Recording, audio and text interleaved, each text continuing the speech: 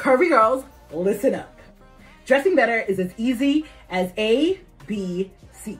So most of us do not have a balanced, AKA hourglass shape. So knowing how to correct that imbalance is key. Got broad shoulders and slender hips? It's a good idea to invest in voluminous bottoms that create the illusion of fuller hips to balanced shoulders.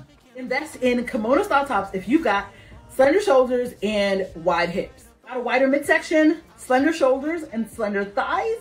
It's a good idea to invest in blazers. Why? See caption.